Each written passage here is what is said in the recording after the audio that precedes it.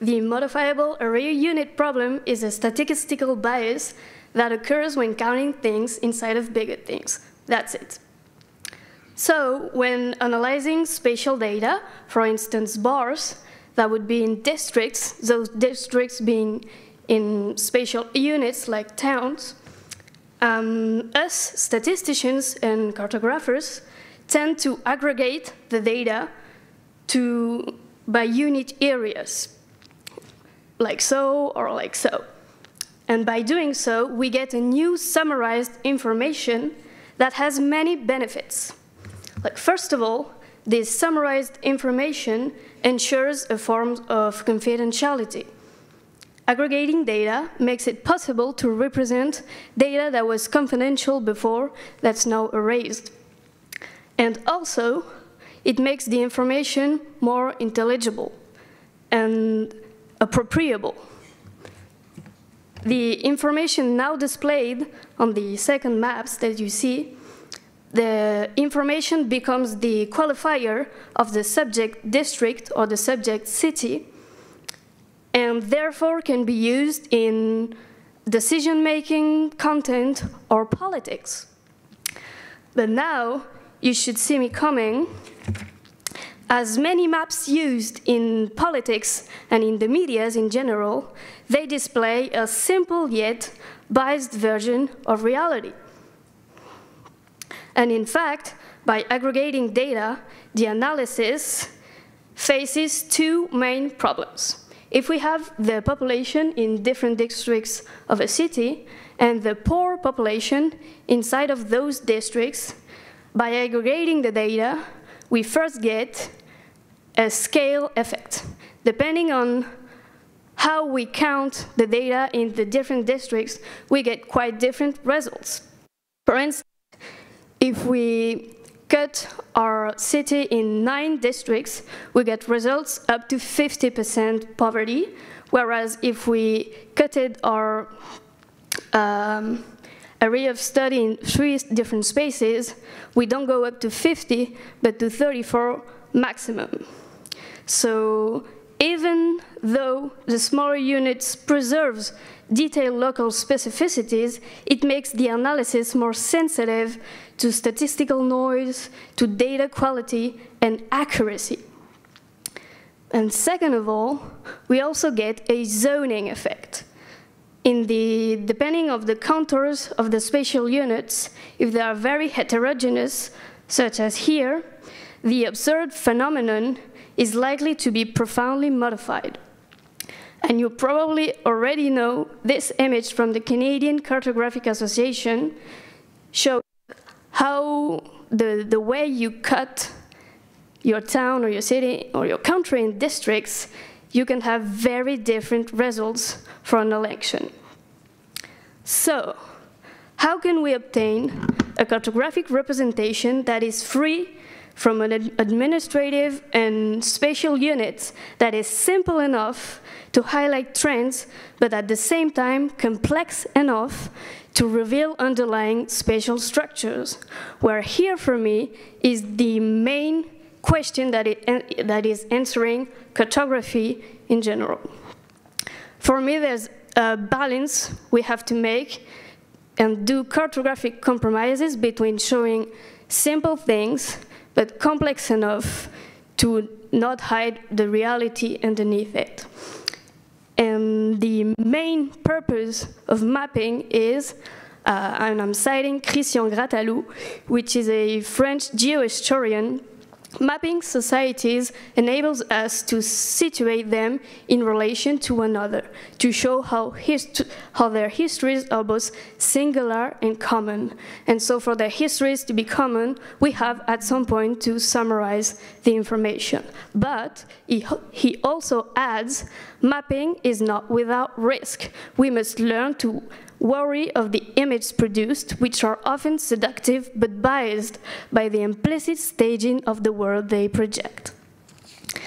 So, the first solution to avoid the MAUP would be to not count things into things, to show all the data, raw data. It's quick and easy, it shows the transparency of the data being used, but At the same time, we'll lose the confidentiality we talked about before. And on those kind of maps, you can only really show one info, or else it becomes too crowded. Here, you have an example of a map made with QGIS in 5 minutes, showing the superposition of label attesting the origin and quality of food products in France. And so the quick solution is to just simply display the raw data. It could be points, lines, polygons, and display them with 10% opacity or even less. And therefore, when they superpose, they become more opaque. And so on this map, you can see in bright purple the areas where there's a lot of quality and food products produced, and areas where there's almost none of them. But this kind of representation might be too complex and is not really giving a spatial analysis of the phenomenon. So we need a second solution. Second solution would be to summarize data with good old statistic methods, such as the mean point or center of gravity, obtained by averaging the coordinates of the points considered. And here we have an example of the illustration of the major stages of the spread of population in the United States. It's a pretty famous map.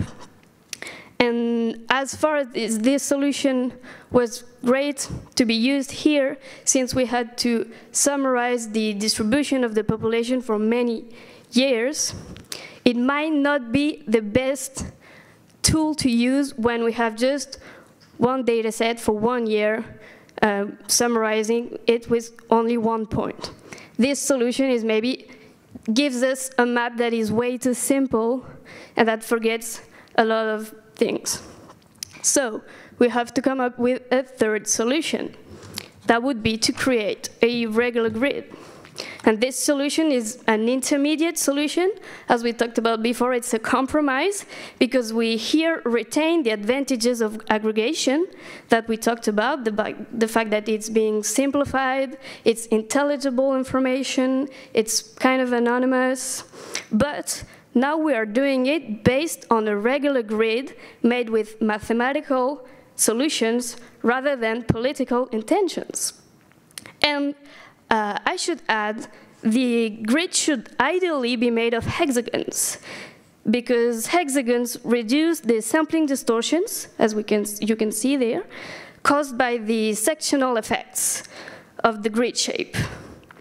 Though, here, you might say that we'll still be counting things inside of things. So we need to find another solution. But at least with that intermediate solution, that still may be too simple, we get rid of the zoning effect, having a regular grid.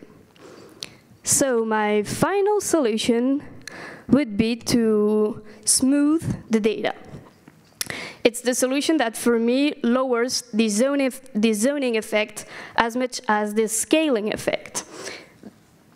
And here you have, with the kernel density estimation, also called KDE, that counts around each point of our data sets, the points near it in a normal distribution, meaning if you're closer to the point near, you count more than if you're further from that point. But at that point, you might say, but Maggie, we are still counting things inside of things. Well, indeed, you're kind of right. But here, the grid created is fully designed to correspond to the spatial distribution of our data. And from my experience, smoothing spatial data in a form of heat maps, such as here, results in a simplified yet precise representation close to reality as its rather organic forms displays it. And here you have an example of a recent project I did, showing the superposition of different heat maps of different colors. You have, for instance, in red, the density of public transports, In green, the density of workplaces. In brown, the density of shops, and showing all those densities one with the other, we were looking for the places of urban density. And what is urban density is the places where we have to target the public policies that will occur. So that was what I did recently at my job. So it's, for me, the more balanced way of presenting those kind of data without and lowering the MAUP problem. And here will be my conclusion. You can't really escape the modifiable area unit problem, but you can mop it quite well by being conscious of its zoning effect and its scaling effect, and trying the best to lower these effects on your analysis. That's all, thank you.